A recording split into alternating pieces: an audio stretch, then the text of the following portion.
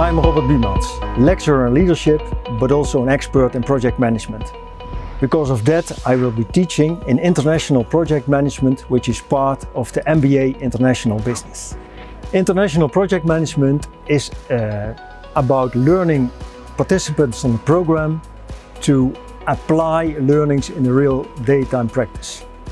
So that means that not only theories and models are very important, but also practicing them to be able to convert ideas into projects to meet future targets within companies. This course is structured as follows. The first block is about methods, theories and models on project management. The second block focuses on the uniqueness of this international project management course. So linguistic things, cultural things. And the final block is all about the effect of technology on international project management. If you are participating in this program, it would be very wise for you to get a return on your investment. So if you're going to the workplace next week, that you can show a return investment immediately after completing this course.